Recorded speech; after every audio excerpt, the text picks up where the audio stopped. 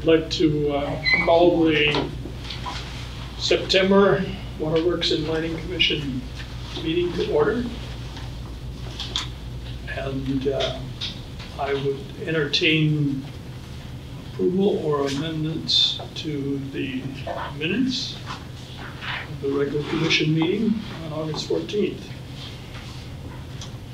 I'll move. Okay, I'll second.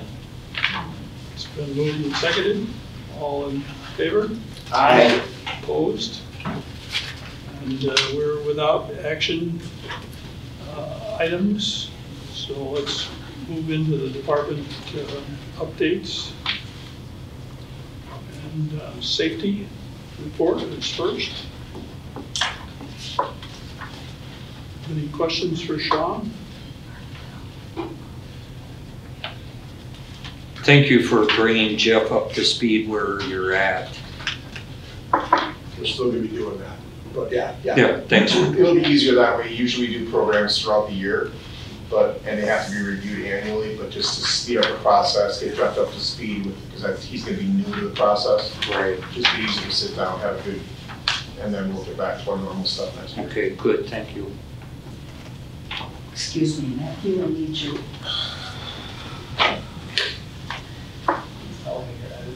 It's bad when she calls you Matthew. That was a full name. Yes. That made me scared. Report to the front office.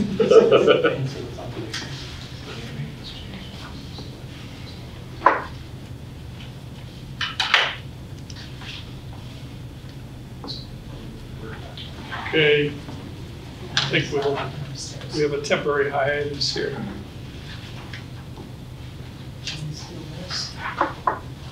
Keep going. Keep going? Okay. We'll go Handomatic. Okay, now at one time there was a separate safety meeting and that was going to be combined with the office. Did that ever get initiated or is that still on hold? No, that's still, when we do safety trainings now, we have a separate time where we just kind of talk after the meeting to see what type of different safety incidents, different things going on that we can discuss. So that happens when we have our normal training as well. Okay, good, thank you. If there's no more questions for the safety area, can we move to the line superintendent's report? Any questions for Josh? On pole replacements, I saw, I think it was on TV, some video where they had a storm come through or whatever, and it looked like, I want to say they were, where the pole got like split or something, and it almost looked like they were pulling it back together. I mean, is there a point at which you'd salvage a pole versus replace it? Very few get salvaged. Okay. At the end of the day, yeah. Okay. You can temporarily do that. But. Okay, it might have been a temporary fix or something. Okay. We continue to have some tree related. Are these trees that are inaccessible to our crews for some reason, for the most part, or? For the most part, it's like a tree in someone's yard that tears their surface down, something we wouldn't do. So you wouldn't normally address that until it's actually a problem? Correct. Well, I don't think you can, right? If It's not on their an property. easement. It's touchy. If they can hire someone to do it, we don't do it. Okay. Can you tell me the difference between these call-ins, other and unknown? Well, the other was a communications line. Unknown means we didn't find the cause. So it just came back and we don't know why? Yeah, so we run the line, can't see anything that would have took it out. Pulls the fuse back in and everything stays in, and it's just an unknown cause. It's typically a squirrel, squirrel that they couldn't find. Yep.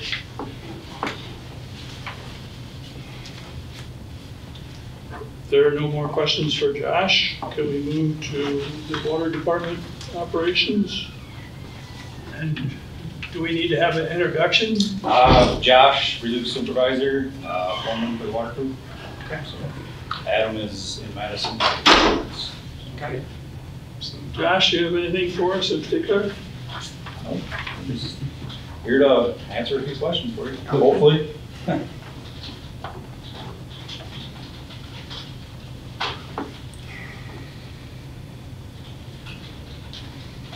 Did you determine anything from your disinfection analysis? Those are good. We do them 4 times a year, 4 different locations. The numbers are really good. We've been doing a little pre-flushing before we take the samples, so that's helped out a lot. So you're checking for bacterial counts? It's a disinfection byproducts between organic matter and then our chemical that we treat it with, which is chlorine. It's a combination of both of them. So the numbers have to, too high is bad. Lower the number, obviously, is better. So ours are right around 50, 40 to 50. Once you get up into the 80s and 90s, that's when it gets 40 to 50 parts per million? Yeah, parts per million. Yep. I know we've had, in the past, we've had issues, people complaining that are on, what do you call them, dead-end lines or whatever, that they get high chlorine readings or whatever. Yeah. Is there still, does that still occur, or does the flushing? Not so or much. We flush quite often. There's a lot of them that are on a monthly, bi-monthly, yearly. So, I mean, all the dead ends get attention. You know, during the winter, obviously, they don't get flushed, you know, but as late as we can and as early as we can, we flush the dead ends. Thank you. Welcome. Thanks. Thank you, Josh. If there are no more questions, can we move to the customer service and support supervisor's report? Lynn, thank you for clarifying or explaining when there's differences between years with the collections and what may cause some of that. That's very helpful. Thank you. You're welcome. Can you comment, Lynn, on the results of the disconnects versus reconnects? It looks like we lost 13 clients here. Well, some of that depends on the end of the month versus, because I'm really cutting this off as of the end of the month, and some of them get reconnected the following day, which just could happen to be September. So there's a little bit of a discrepancy there, and there's also a discrepancy if a landlord has it reconnected for a tenant that possibly vacated the property. And we do still have, some people on the disconnect list. So there's still a good number? A handful, not a lot, but there still is a handful of people that are on the permanent disconnect list and have been on that for a couple months. And those homes are still occupied? No, I don't think so. We only found, for the heat advisory, we actually only found 2 homes that were still occupied that we had to reconnect. The rest of them are vacant. But they've chosen to leave the power off. Okay. So how does that heat advisory work? I mean, is that based on a forecast or something that it looks like it's gonna be hot and humid, or? I look at the National Weather Service, and if Okay. they've issued a heat advisory for our area, I think it has to do with the temperature and the humidity, and I'm not exactly sure what the actual calculation is, but if they issue the advisory, we do the notifying and the verifying vacancy, and we'll reconnect. And then when does that, so is it the National Weather Service or PSC that says, Well, the PSC says we should okay, reconnect during a heat advisory, meaning they always give us that option, but they also tell us to err on being cautious okay. if we wouldn't reconnect, so I guess we always just do it to make certain. And then does the Weather Service or whatever then say, okay, the heat advisory is off? then? Yes, so I just keep looking at their website, Okay. and then when they issue the, they take that off of their Yeah. website, then we'll go ahead and we will re-disconnect. Okay. We always hang a tag at these properties as well, indicating that we're only going to turn it on during the heat advisory, and it's gonna be disconnected again as soon as that heat advisory is lifted. Thank you. Do you ever notice that somebody removes those tags? They can blow away in the wind, sure, they can remove them, but we do the best we can. I mean, we can't help that. We call them. If they don't answer, we try to call the landlord. If we still can't get a hold of them, then we put a tag on the door. Now, this would be whether it's multi dwelling or single dwelling properties. It doesn't matter. do we ever try and cross-reference that to like where the city might say that the property's vacant or back taxes owed or something like that, trying to figure out if anybody's kind of like abandoned the property? We don't really do that. I mean, we may do that if a property stays in the disconnect list for a period of time, but we're always gonna check for vacancy regardless of that, because there's somebody in the home. Okay, thank you. We'll visit the property. I mean, someone will physically go there at times too and kind of look in the window, see if there's cars around, see, you know, if there's a neighbor out, see if they know anything. So again, like during a heat advisory, we're definitely trying to take every step to make sure if there is a dangerous condition in that house that they do have electricity and can stay cool.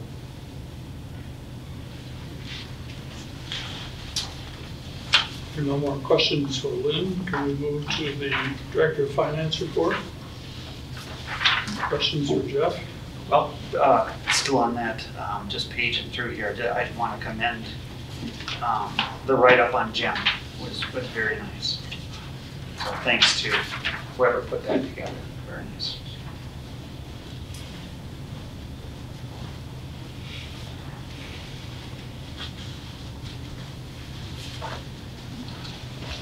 So any questions for Jeff?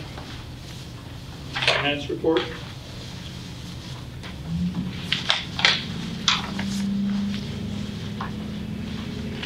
Want to talk a little bit about the water tower agreements?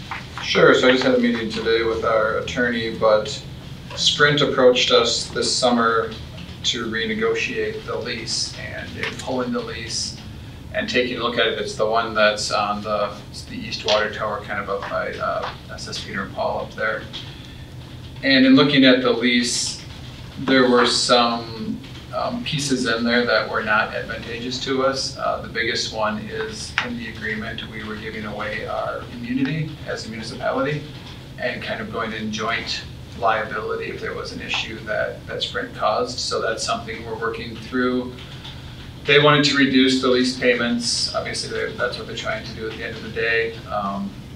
We'll negotiate based on our other lease agreements that we have in the area for the other cell providers and try to find a number in the middle to work with them. But they seem pretty willing to discuss, and at first glance, they're willing to pay for the cost with the attorneys to redo the lease agreement. So I think it'll be a positive thing, and hopefully the next couple of months we'll have a new agreement that's better for everybody.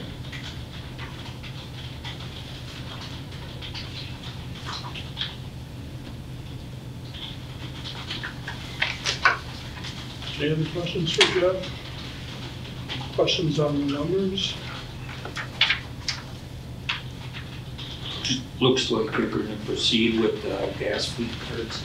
Yeah, that's one thing I just wanted to put in here and point out. We talked a little bit about it last month.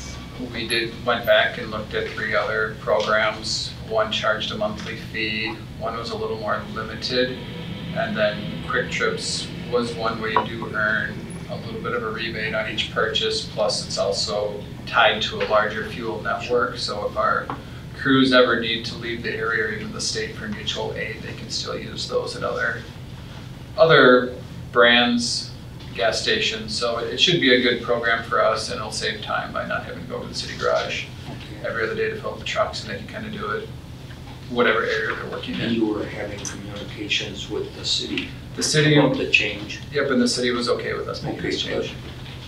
Thank you.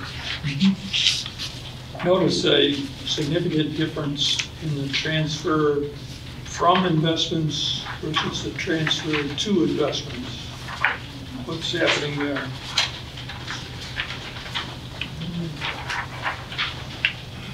Page 14.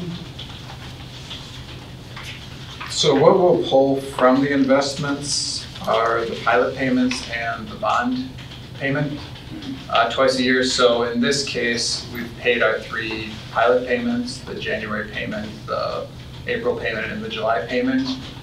So that's the majority of that, but then every month we're sticking in to the fund. So at the end of the year, it's pretty close to a wash. So right now, it's just kind of a little top heavy of more money that we pulled out than we put in, but over the next couple of months, that'll change course. And we'll take out a small amount because we'll have an interest payment October 1st for our bond debt of about $34,000 or $35,000. So we'll pull that amount out of investments, but That'll be the last transfer we'll have to make for the year.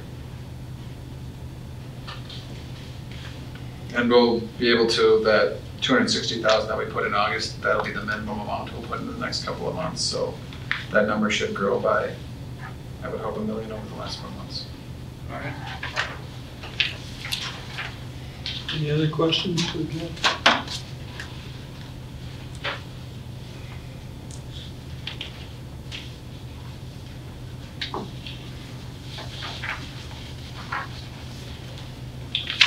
If not, we move to the Information Systems Administrator's Report.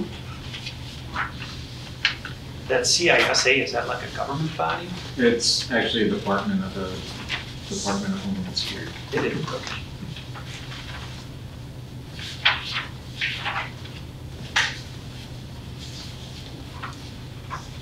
So why is our wireless slow? It's just because it's 10 years. The access points themselves, the hardware is actually 10 years old. Who's the hardware manufacturer that we're using and going to? We're using Meraki, we're going to Meraki. It's a Cisco product.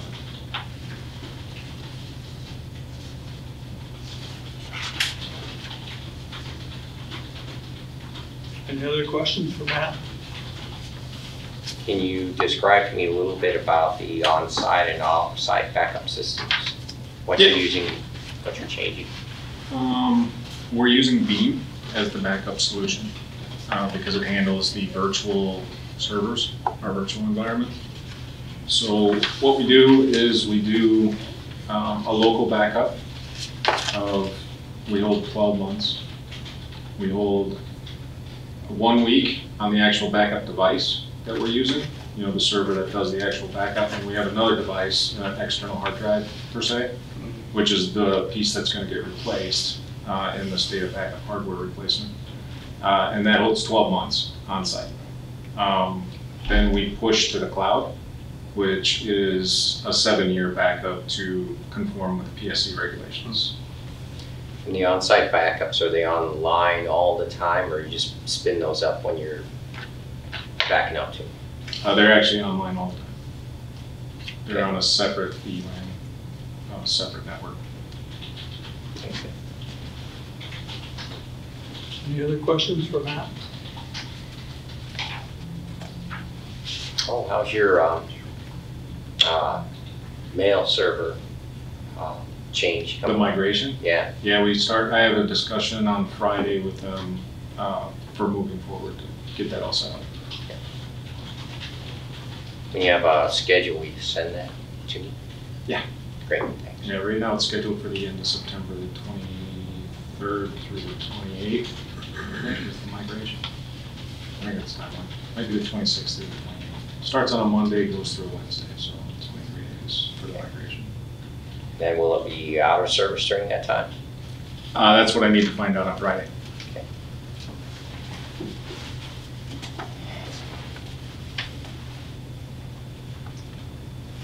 Okay, let's move to the key accounts and conservation manager report. Looks like, Sean, you're trying to create some excitement here. Once again, after 4 years, yes. You're gonna do a little face painting yourself? Or? No, I was not assigned to that. I assume it's October 10th, right? Did I put August 10th? Yeah. Yeah, that's a typo. Okay, all right. October 10th, Yeah. from 2 to 5. And what's a bayonet fuse? You asked that in an email from 2 years ago. Did I? You don't remember I that? don't remember. On a pad-mounted transformer, the fuses that are in that transformer to protect it are called bayonet fuses because they look like a bayonet. So any type of underground transformer has a bayonet fuse in it. Yeah. It'll be 2 years again. Yeah, okay.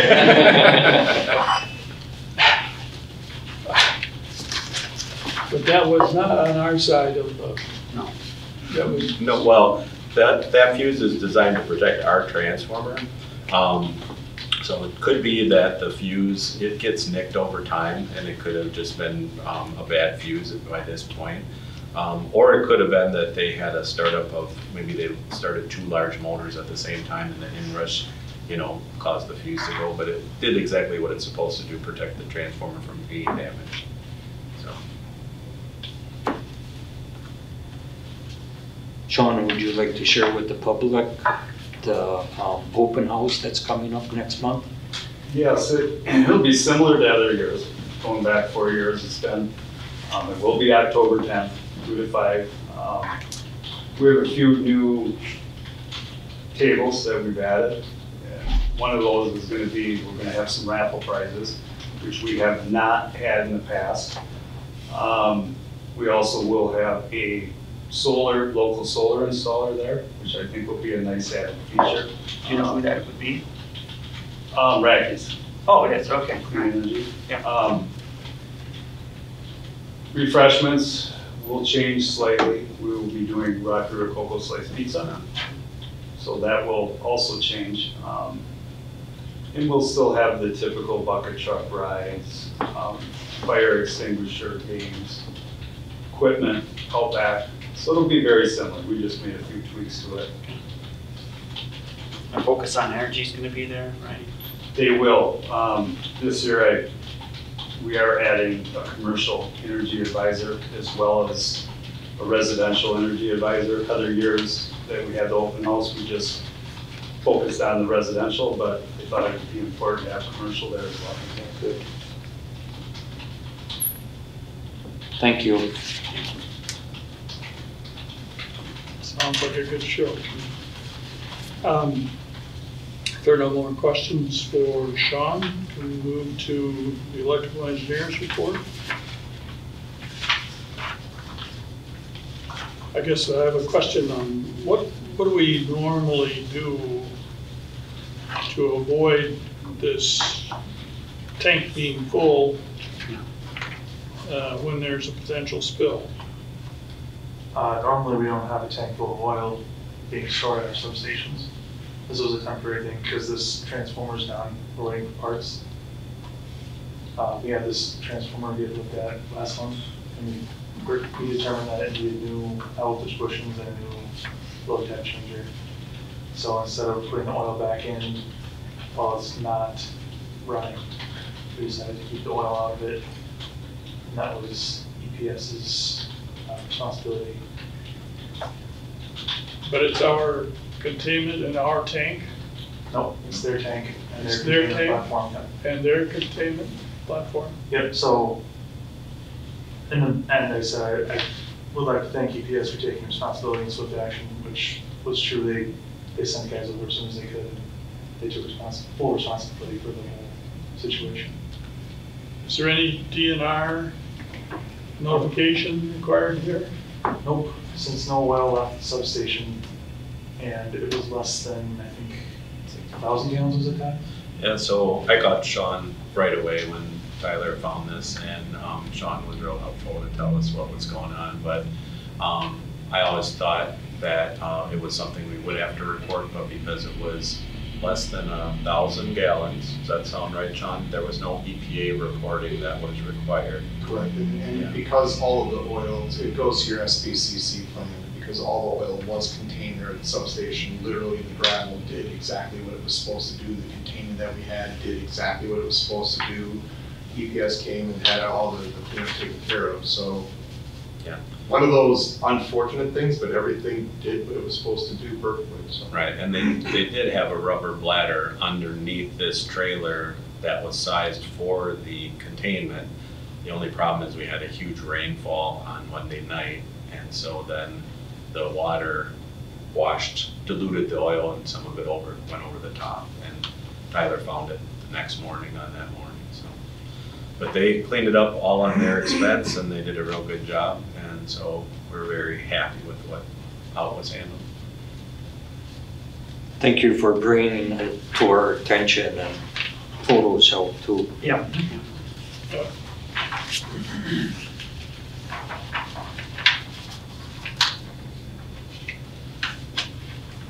There are no more questions for Tyler, to the Director of Engineering and Electrical Operations.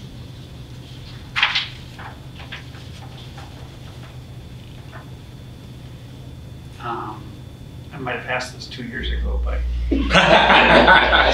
DP-UFLS. Yeah, so we're a distribution provider with under-frequency load shedding equipment. Okay, now can you explain that? Yeah, okay. So under NERC, we fall into certain categories. When they first created NERC, we actually had 33 regulations that we had to follow. But over time, and they reevaluated us, they dropped the load serving entity designation and the distribution provider designation, and they focused only on us being a distribution provider with under frequency load shedding. So how that works is any equipment above 50 kV can fall into these categories, and we have our interconnection points with ATC that are at 115 kV and at 69 kV, so that's why NERC is interested in us. Otherwise, we're such a little entity, they wouldn't be. But unfortunately, now that I look back at it, ATC, as part of the NERC requirements, needed to have utilities have under frequency load shedding equipment. And because I had updated all of the protective relays, our relays had the functionality to do that. So they contacted us, ATC did, and said, we would like you to be part of this program. So then what happens is ATC has to do a spreadsheet that says, okay, water and light, we need you to shed 4% of load at, normally you're at 60 hertz at 59.7 hertz, and I need another 2% shed at 59.6 hertz, and I need another 2% shed at 59.3 hertz. And then you have to follow those instructions. And then you have to prove to them that you're actually doing what you're told to do. And so that's pretty much what this is explaining, is that we've been in that program now for probably 12 years, and we are always in compliance with the program, but NERC keeps updating and changing the requirements, and now there's a new requirement called EOP 11-4. EOP stands for Emergency Operating Procedure, and that is just an official document that we have to write that just says, how are we complying with this under frequency protection? Is that kind of?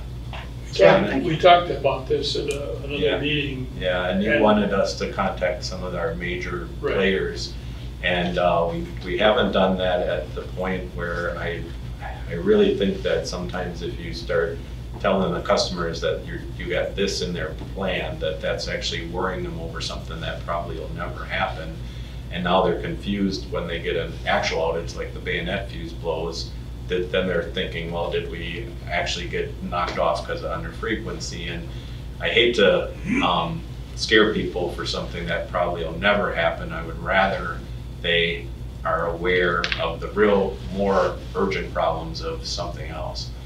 So that's where, there's a fine line. But if you really want us to contact these people, John, I'll do it. But I think it might be a bad thing just because it might confuse them more than it'll help them. I never accept that. Okay, all right. Argument. Okay. If you're the person that has an operation that's going to be affected, there needs to be transparency. Yeah. Yeah, and Sean and I do a good job at least meeting with them, but we'll add that as part of something where we go talk with them about it and explain it to them. Yeah. Okay. I think, it may never happen, but if it does happen, and I don't know, it's a whole different ballgame. If this happens, the entire national grid is going to be down, so everybody's going to be out. Pretty much, because really what this is saying is we don't have enough generation to handle the load. So we're going to try to start picking off the higher load players first in the hope that the generation can catch up to the load. But in actuality, you're going to have such big blackouts in the United States that, a lot of people are going to see this. It isn't going to prevent an entire system of some kind going down, I don't think. But this is an attempt to try to make that happen. But we can have that meeting and we can talk to those people. So, talking about outages, any comments about the recent outages that they've been experiencing in California around LA? I heard a college football game was disrupted because of the power outages. So they've been having, their growth is overpassing their generation. And so they've been having a lot of, Texas is the same, where they have actual rolling brownouts and blackouts occurring in both of those states. And we're lucky enough that we're not experiencing that. We actually, back in the late 1990s, early 2000s, we were actually seeing that in Wisconsin because we didn't have enough transmission lines to support some of the loads.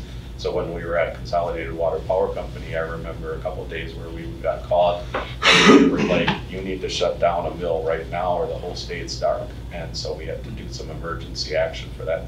We're not in anywhere close to that type of problem in Wisconsin nowadays, but that's what you're seeing in California and Texas. You've got too many people building and not enough generation. So, yep. Thank you.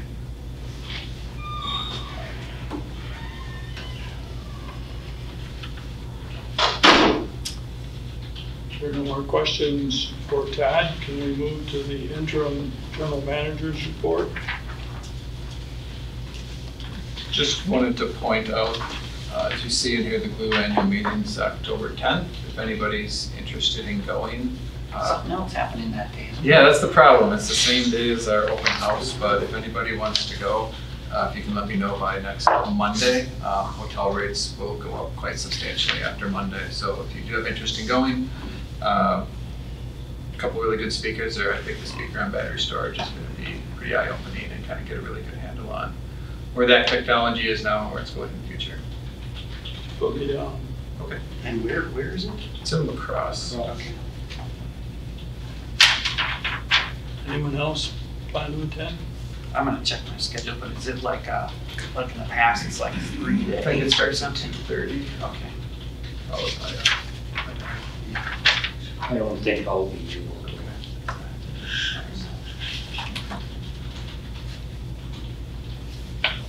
That was a nice letter from Alex. It's very nice. Nice to see that.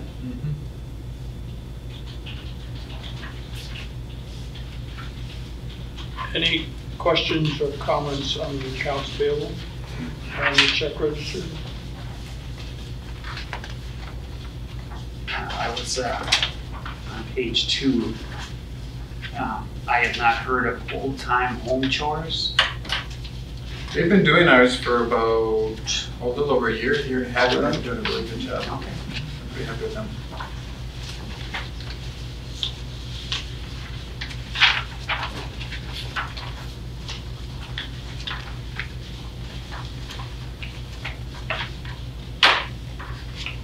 Any other questions on the accounts payable? I see on credit card charges, there's 2 flags. Where's the second flag? Jason usually has a spare flag, I think in case it gets Oh, wet or damaged. I've always had kind of one. Okay. Been waiting. Are they different? They must be different flags, right? I'm guessing they're different flags. I'm not sure why the price difference was so Yeah. substantial. Different sizes or something? Could be one of the smaller ones like we use on 4th of July. Oh, Oh.